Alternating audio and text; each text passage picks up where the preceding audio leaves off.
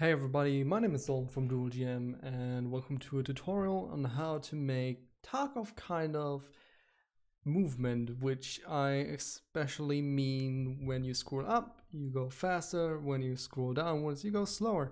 So let me really quickly launch up 4.20 and make a new project. I'm just gonna go with the first person. Actually, let's go with the third person and let's call Tarkov movement, and let's create a project. After we create our project, we want to head over to edit, project settings, go over into input, and we want action mappings, which we want 2 of, which one be scroll up and one be scroll down. Oh, please let me change it. Thank you. Scroll wheel up, and the other one will be wheel down. After we've done this, we can go into blueprints and go into our character. And what we want to do first now is we want to get scroll up, scroll down, and on scroll up we want to, first of all, we need a new integer which we're gonna call change movement speed, and we're gonna drag it in and we're gonna clamp it from minimum value, which is 1, to maximum value, which is 8. So we're gonna have 8 steps in our movement change. So now we can say we want to select from that.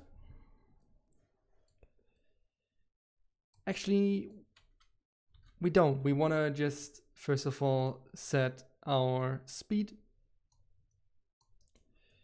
And we don't want to do this. We want to we want a plus on here. So we want to hit plus 1. Then we can do the same down here. And just this time with plus -1. Now after we've done this, we want a custom event. And we're gonna call this change movement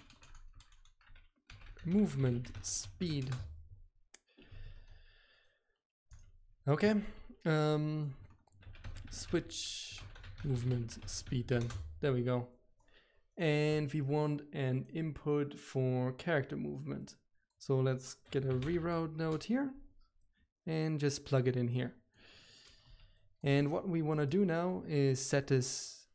Well, it depends. If you want a multiplayer game, then I recommend you to set this on run on server. If you don't really have to add this pin. You can just drag it in and get the information from there. But if you're working on a multiplayer game, do it how I'm doing it. So over here we want to switch movement speed on both of those. And we also want to set that variable to replicate it if we want.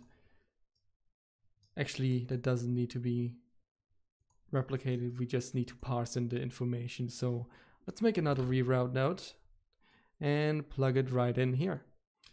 And just take the information from one of those.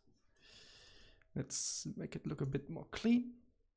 And on here, we're gonna call this speed, and we're gonna call this character movement.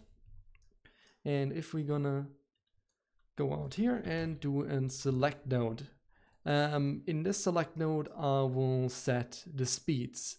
And let's set max walk speed.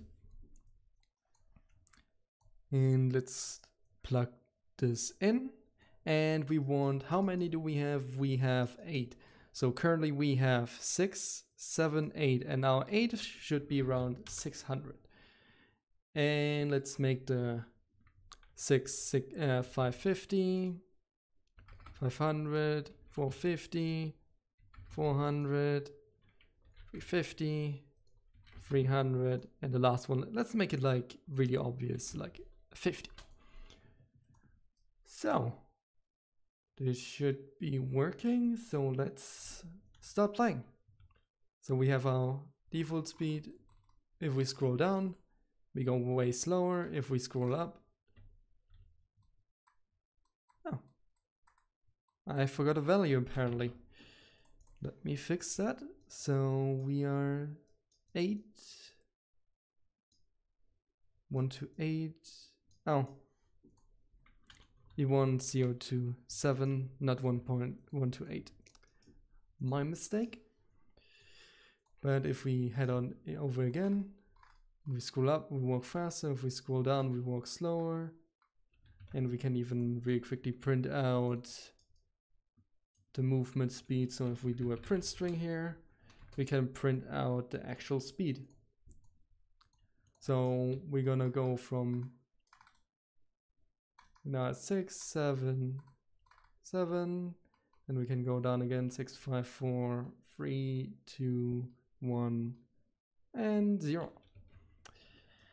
What we can also do that if we now launch it with 2 players, it properly replicates. So if I'm, oh, did I forget to do something? I think I need to forgot to set this to component replicates. There we go. And now I can head on into the game and I can change my value as a... So yeah, everything is working now. It works now with replication. I just forgot to do a little thing. I showed you in a second what it actually was, but like you see on the first client or the second, it works perfectly. And yeah, I can easily change walk speed on runtime, and yeah. And if I actually go back into the blueprint, I can show you what I forgot. So we need 2 events on the client, because like we saw before, if I, for example, unhook this and I try to move as second client and I move in front of him or I let him look at me, on his side everything works fine, but I haven't set it on the client. So this is what I'm doing right here on set on client. So it gets set on the client, so it's replicated on the server and the client. So yeah, if you guys have any questions, let me know. If you run into any issues, let me know. But with this said, I hope you enjoyed this little tutorial and I wish to see you next time.